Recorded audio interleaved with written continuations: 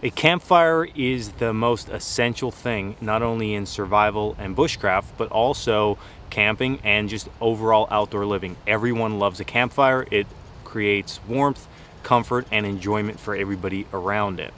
Before we make our campfire and we set up our fire lay, we first need to think about material selection. And materials for a campfire can be broken down into 3 categories. Think of it like this. We have small, medium, and large material, also known as tinder, which is small material, kindling, which is medium-sized material, and fuel, which is large material. When we collect tinder, we need to think about size.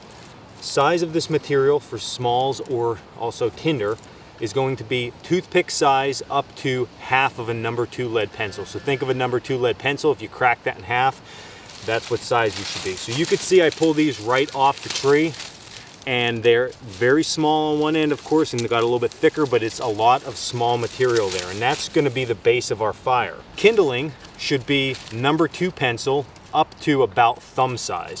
So I have a variety of material mixed in here. I have some small stuff and some larger stuff, but most of it is within that range. So thumb size down to a number 2 pencil is perfect for that medium size kindling. And lastly is fuel. Thumb size all the way up to split out logs. So when you're gathering this is what's going to sustain your fire for a longer term. But initially, that's not going to be your main concern. It's going to be to get all this other stuff going before we start to put our fuel source on. One thing individuals do a lot that you really shouldn't do is process your wood down into very, very small pieces. Something like this that can fit inside your hand. That's way too small.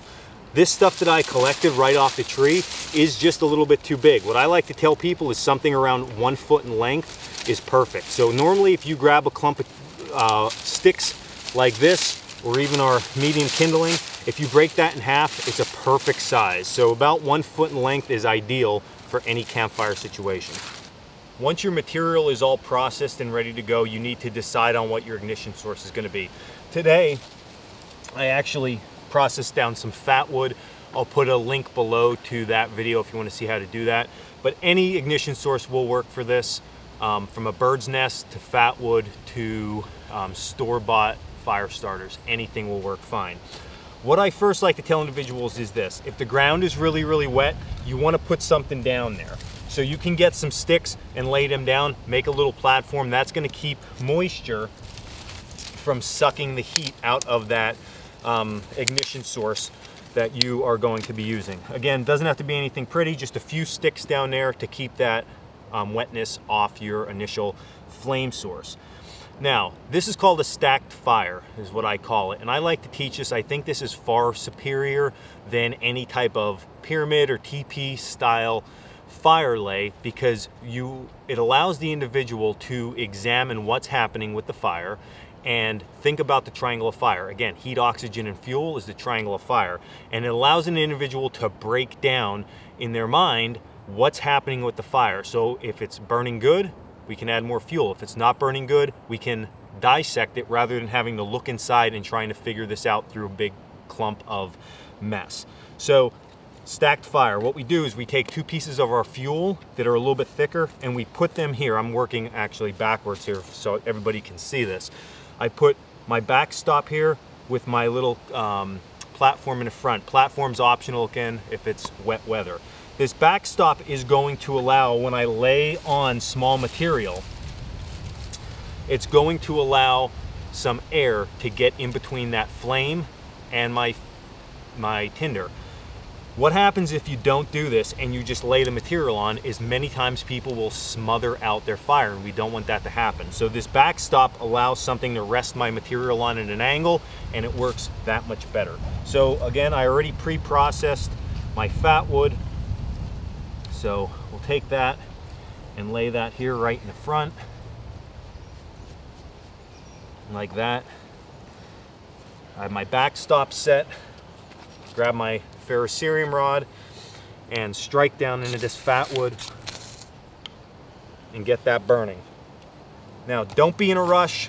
Let fire breathe. It needs oxygen. Let it breathe a little bit. First thing we're going to do is we're going to start to take a handful of sticks. We don't want to put 1 stick on at a time. We don't want to put 2 ton on at a time.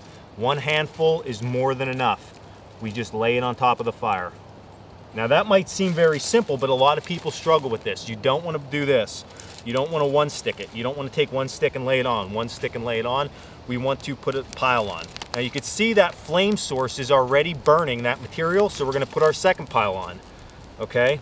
Just lay it right on top. You're not going to hurt anything. Look at the fire, watch what it's doing. So it's smoking a little bit, there's a little bit of moisture in that wood, but that's okay. I'm going to just let that fire breathe. You can see that them flames are starting to pop up through there right now, but it's not burning that second pile I put on yet. So now it is. So now what I can do is I can move on to my next level of material, okay? So I'm going to take again a handful, which is less of this kindling, and I'm going to lay that on top. And now I can start to create that dome or pyramid style shape, okay? As I take this material, again, breaking it down to about 1 foot sections. Doesn't have to be exactly perfect. I'm just laying that on top. I'm stacking my layers of wood. And you take some more, handful at a time, and lay that on. If it's burning really, really well, like it is right now, I know I have a solid base right in there. At this point, I could take more, and I'm comfortable to put that on and press it down a little bit. You just don't want to build this up so high that you don't have density down into the bottom, okay? So if this was up high like that, you want to press it down always. Once all of your small and medium material, all right, tinder and kindling is burning, then start to add your fuel. Remember, fuel, thumb size to wrist size to split wood. You can start to lay that on. If this was an emergency type scenario, the only adjustments you would want to make with this is have extra. So you saw how much wood we used? I'd want to have more wood than this just in case something went wrong. Damp wood's going to burn with this fire lay tremendously. It's going to work really well because you can look at it and decide what's happening. So at this point now, I could start to get my larger sticks. And again, I'm just laying them on. Again, if it's too big, break it down a little bit. And start to lay that material on there. And you can see that's starting to create more of a pyramid dome tent type shape, and you'll be good to go.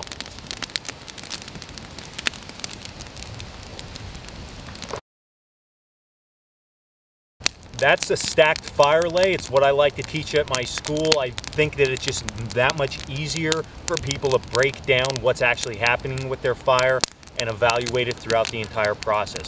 Give it a try. I know you're going to love it. This is by far the best fire lay method that I've ever worked with, and that's why we teach it here at the school. This was Dan Wowack at Coalcracker Bushcraft. If you haven't already, check us out at coalcrackerbushcraft.com. And until the next video, stay in the woods, guys.